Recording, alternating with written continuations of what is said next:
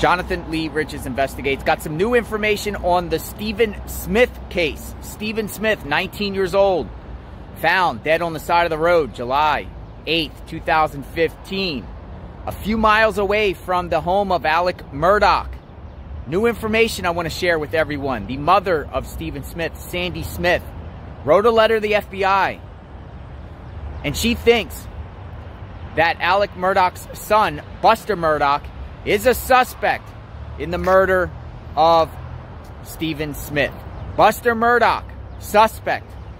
Prime suspect, suspect. I'm going to share a article right here where she throws down some bombshell information. You must see this. Check it out. This article is from the New York Post. Stephen Smith's mom cited Buster Murdaugh as a possible suspect in son's death in letter to FBI. Stephen Smith's mother wrote the FBI a letter in 2016 mentioning Buster Murdaugh as a possible suspect in her son's suspicious death. She also noted the duo's alleged secret relationship. The article further says, within days of Stephen's death, multiple teenagers approached his twin sister Stephanie to claim Buster and Paul were responsible for the murder, the letter says. Another classmate told Stephen's older brother Christopher that he was present for the attack and watched Buster kill Stephen with a baseball bat. He claimed it was because Stephen was gay, Sandy wrote.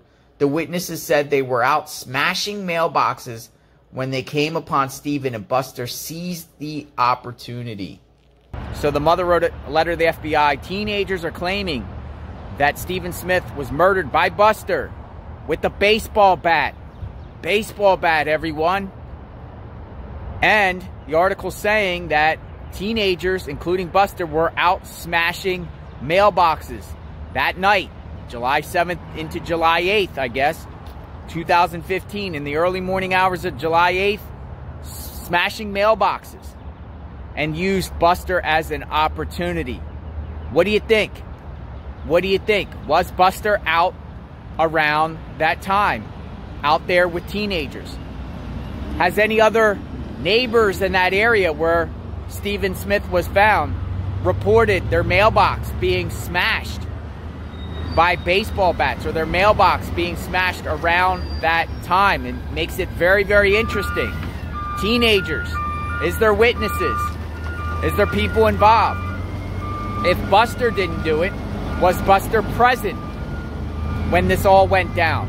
And when I say this all went down, when Stephen Smith got murdered, was Buster present?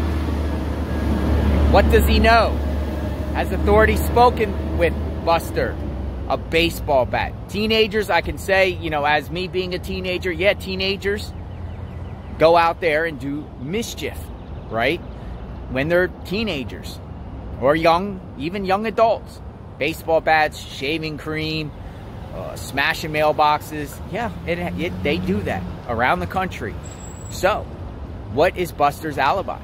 Does Buster have an alibi of that? Or do you think he's not involved at all, and this is just Stephen Smith's mom just making that allegation just based off rumor and speculation? She wrote a letter to the FBI, according to the article. I'm reading off what the article says and giving my own speculation.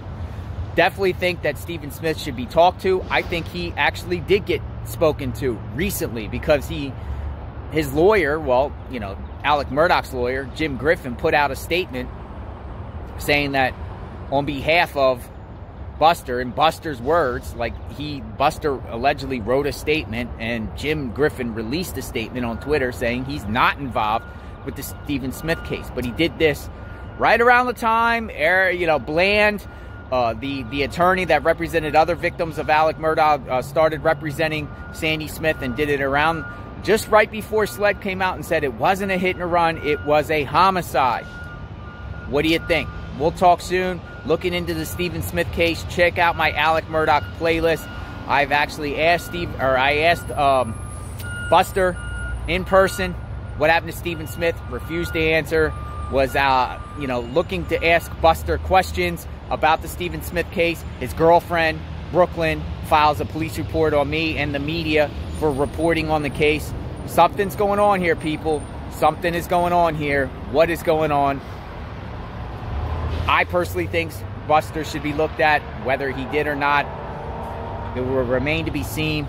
But FOIA, F-O-I-A, requests should give us some more insight, so digging in deeply. We'll talk soon. Everyone be safe. Justice for Stephen Smith and his family.